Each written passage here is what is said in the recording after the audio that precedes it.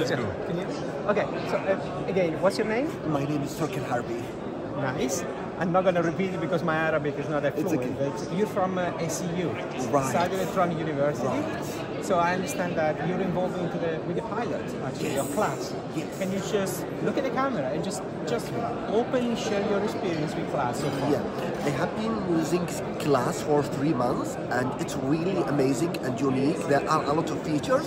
One of them, how we can make students more engaged and how can we make class more real by using different features that would help us to encourage students to participate, because as you know, in online or virtual classes, a student might be shy or they have a lack of motivation to participate, but in such tools we can motivate them to participate more.